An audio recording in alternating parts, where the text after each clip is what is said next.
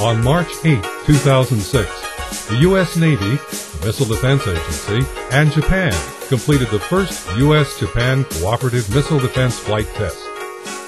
The test, referred to as JCTV-1, is a key milestone in the U.S.-Japan cooperative research program.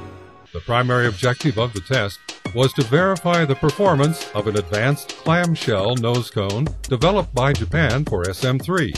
The advanced nosecone design promises to improve operational performance on future versions of SM-3. Prior to flight testing, a series of static and wind tunnel tests were conducted to verify the clamshell nosecone operation in a stressing aerothermal environment.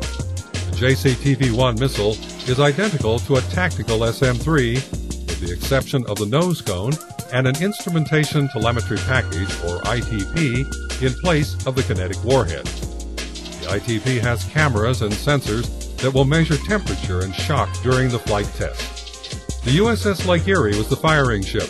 There was no target launch for this test flight. However, a simulated digital target was introduced into the Aegis Weapon System to emulate an engagement mission. Just as in a regular flight mission, the Aegis Weapon System calculated an intercept solution and launched the missile. The SM-3 flew a nominal trajectory, and airborne cameras observed the missile throughout most of its flight.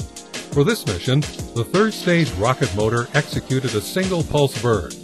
After the third-stage rocket motor burned out, the clamshell nosecone was successfully ejected.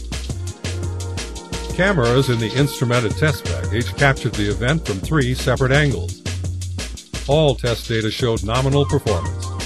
This proof of principle test was a validation of the clamshell nosecone design and was a culmination of many years of work. The effort began in 1999 with the signing of the Japan-U.S. Cooperative Research, or JCR, Memorandum of Understanding.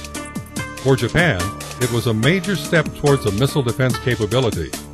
For the U.S., it was a major step towards international cooperation in missile defense. The JCR program consisted of 4 phases. The first phase focused on the requirement analysis and concept exploration. The second phase was focused on concept design and resulted in the SM-3 Block 2A concept, a 21-inch version of SM-3. The third phase of the program focused on component development. The fourth and final phase involves testing of these components. 4 key components were selected for development and testing. In addition to the advanced nosecone, 2 variants of advanced infrared seekers, advanced divert and attitude control system, and a 21-inch second-stage rocket motor. Both the U.S. and Japan developed and tested advanced 2-color infrared seeker designs. The advanced seekers provide extended acquisition range and added discrimination capability against stressing countermeasures. Japan has the lead for the 21-inch rocket motor research. Significant progress has been made, culminating in a series of ground tests to validate case design and propellant formulations.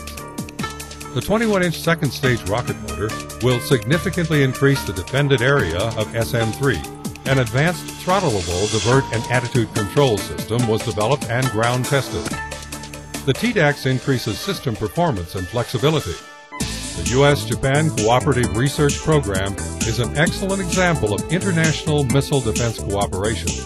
The data gathered from this test and others will help validate the SM-3 Block 2A concept and reduce risk. The United States and Japan will utilize this data as they examine the next phase of the program, the SM-3 Block 2A cooperative development. The JCR and any follow-on phases will fit in with Japan's existing plan to procure missile defense systems, including Aegis BMD and SM-3, building a strong national defense. Aegis Ballistic Missile Defense. The United States and Japan working together towards a common goal, a safer world.